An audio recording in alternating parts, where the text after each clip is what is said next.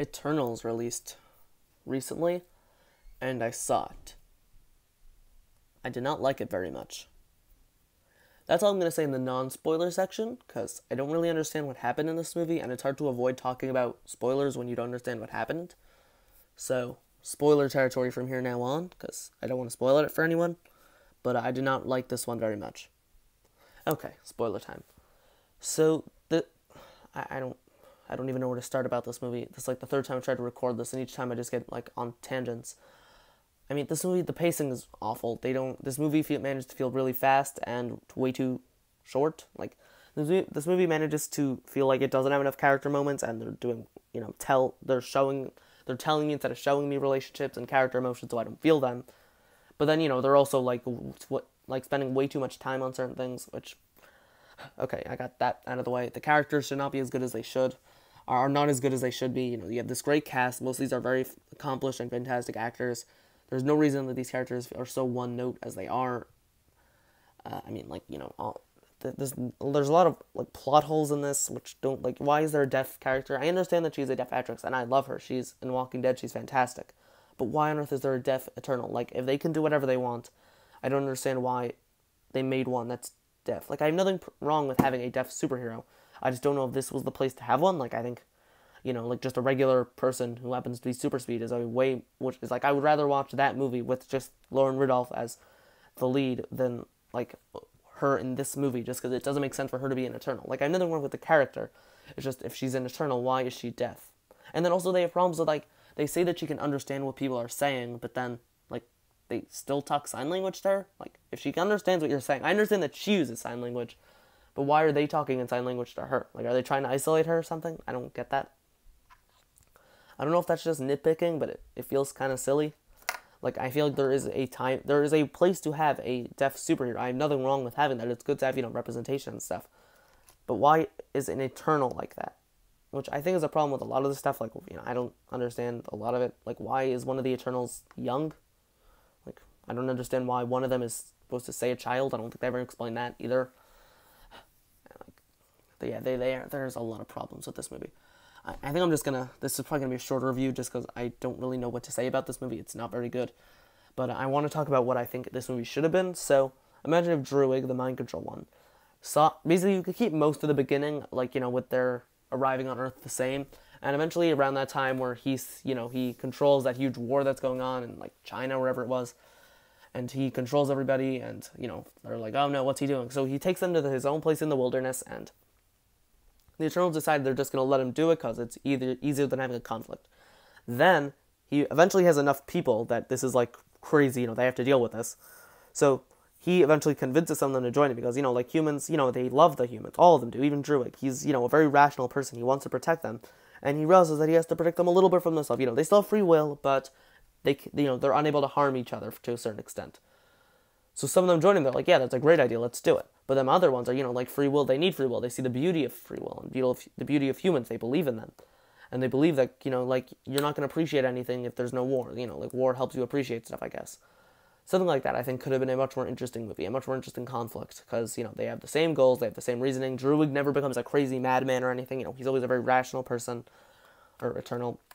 And you could take away all the stupid emergent stuff, because, they're not destroying the world in the Eternals. Like, if this was Avengers 5, then yeah, sure, maybe they're destroying the world, but in Eternals, I'm not at all worried, because, like, what's going on with Spider-Man 3, or, any of these other Earthbound, oh, what, they're not happening? Whoa, that's crazy. Like, what? They really want me to believe that they're about to destroy the world in the Eternals? No. That ain't happening. So yeah, that was never something I was concerned about, so the whole conflict felt useless. So, I think I'm just going to leave my review there, and I think I'm just going to get into some topics I'd like to discuss about the movie. So one, the end credit scenes. So I have no idea what to think of Thanos' brother. Like, I guess he's here now, so that's interesting. Then the Blade showing up was obviously really cool, because what I'm hoping this means is that they're going to be creating other superhero teams, because eventually not everybody can be an Avenger. I don't need an Avengers movie with 25 people in it. I want, like, 7 Avengers around. So, you can actually give everybody an arc, screen time. So I have multiple superhero teams. They can meet, once every 10 years to have the big team-up event. That's great. But let there be multiple superhero teams. You have, in the comics, there's so many different superhero team-ups. It could just be things like the Defenders, like, most of the characters are interchangeable. Just, the idea is that they're not all working together. That I feel like, you start off with Kit Harington and Blade. You can add in Moon Knight. I don't know. That's for them to decide. But you can have the darker ones. You can add Punisher, Daredevil if you want. That's an interesting team up that I'd love to see, rather than them all being crammed onto one Avengers lineup. That's ridiculous. So I'm excited to see that. I'm excited that this movie is not the quintessential Marvel movie. It's not Ant-Man and the Wasp like. I think you have to just give directors the ability to make their own movies. You're going to get your Ant-Man. You're going to get the terrible ones. Like Aquaman. I'm not a fan of. You're going to get Aquaman, but I'd rather get 10 Aquamans where you give directors the ability to do what they want to do with the characters. Because amid those 10, you're going to get the Suicide Squad. You're going to get Guardians of the Galaxy. You're going to get that stuff.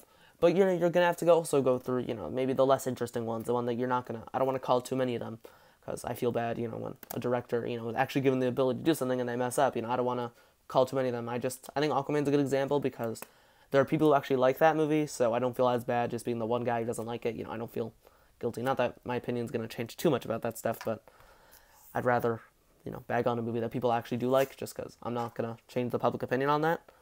So, people have said enough about the bad superhero movies. I don't need to pile on to that, I guess. But, so yeah, I'm happy to see that Marvel is clearly, this does not feel like your average Marvel movie. They let Chloe Zhao, I believe, directed this. I like that they let her do her thing, rather than, another stale, old, oh yeah, I've seen this before, Marvel movie. So, I was very happy to see that, because, I was worried that this would just feel like your old Marvel movie, because, especially with some of the stuff they have on the slate, this cannot feel like your average Marvel movie. That would not work. That would not be an interesting movie. Deadpool 3 needs to be unique. Blade needs to be unique. Fantastic Four needs to be unique. When they get to the X-Men, they gotta feel different. They can't all be Ant-Man and the Wasp. Which is, yeah, I feel like that should go without saying, but clearly it doesn't. So, I'm happy to see that. That definitely made me happy. But, yeah, no, the writing on this movie was pretty, mixed, I'd say. The story was all over the place.